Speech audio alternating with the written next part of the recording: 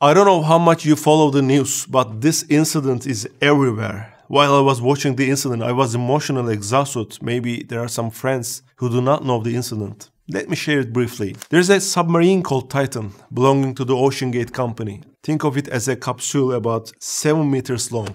It goes under the sea with 5 people inside to a depth of 3,800 meters. Despite all that underground pressure, this device goes down with 5 people inside. What is their purpose? To observe the remains of the Titanic, the largest ship of its time. They are going on such a journey to observe that wreckage. Of course, it's not for free. It costs $250,000 per person. 5 rich people get on. One of them is a billionaire, the others are millionaires. It seems so strange to me.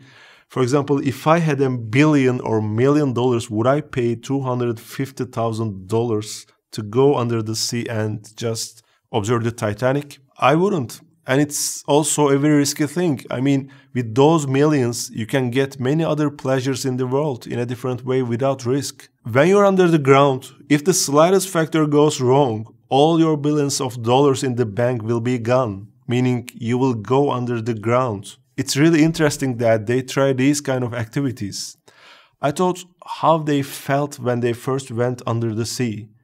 You are a very privileged person, you are taking your first steps, you are going inside the submarine. You will go kilometers under the sea and see the Titanic in its place. Very exciting, very privileged. They probably called their relatives and loved ones and said, I'm going now, I'm very excited, completely unaware of what is going to happen. Maybe they were smiling, they were excited, they were experiencing such a different thing. But after 1 hour and 45 minutes, the connection goes down. First possible scenario was that they will run out of oxygen. Imagine you have billions of dollars in the bank. You can do everything in the world. There's nothing stopping you. But inside a submarine, you run out of breath.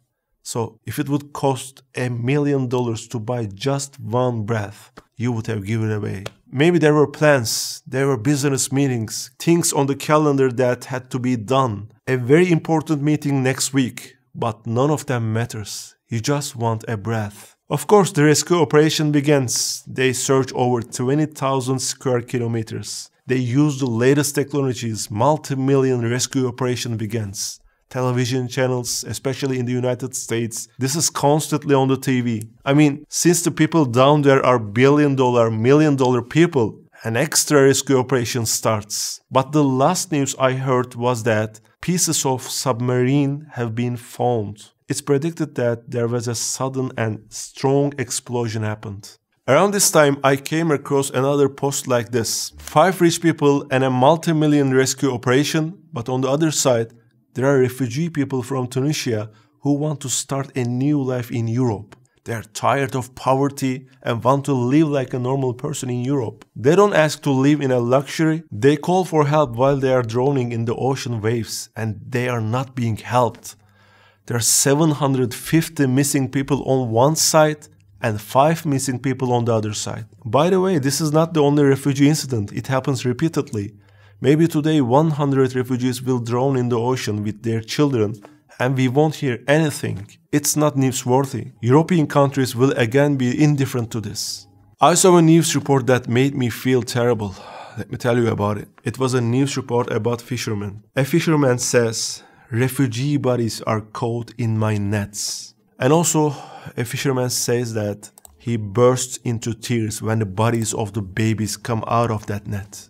Another fisherman says, I've seen 15 bodies pulled out of the water in 3 days. Another fisherman says, at first it seemed very strange to me, I was horrified. Then it started happening so much that it started to seem normal to me. And now in one area of Tunisia, there's a cemetery of refugees and there are empty holes. This means that everyday people come and they bury these unidentified people. You know, there's a migration from Africa, from the Middle East to Europe. There's war, there's poverty in the Middle East. There's serious poverty in Africa. People want to go to Europe and live like a normal people. They don't ask, let's live a rich life, a luxury life. They just ask, my child can't sleep at night because he's hungry. I want him to eat something. So why is there such a thing? Those people do not admire Europe, do not admire those countries. They know the difficulties of living in that culture. They know that they will have difficulties because they will be separated from their families. They don't know their language. They don't know their religion. They don't have any idea about what kind of culture is that. They just want to live like a normal person. So how will this be solved? How will it stop? Will the European countries finally say, okay, we cannot prevent you from entering our country. Let's create good employment there. Live like a normal person, be happy there, and don't come to our countries. Is it going to be solved like this? Brothers, sisters, think about it. There are about 850 million people in the world who are struggling with hunger. They are saying, will I be able to feed my child? Some countries, some communities, even they don't have the reach to water. I searched on the internet to see how much is needed annually. If each of these people are given $500 a year, hunger problem will be eliminated. That's about $425 billion. Brothers, think about it. How much technology is spent to go to space? How many problems are solved? Why can't they worry about these people as much as they worry about space? There are many countries, many companies that can provide this need. Above all, they should stop exploiting these countries. Even in this way, a serious part of the problem can be solved. Don't exploit them. Create employment opportunities for them. And those people will stop coming to your country. Islam brought a very big rule that can handle this hunger and poverty problem.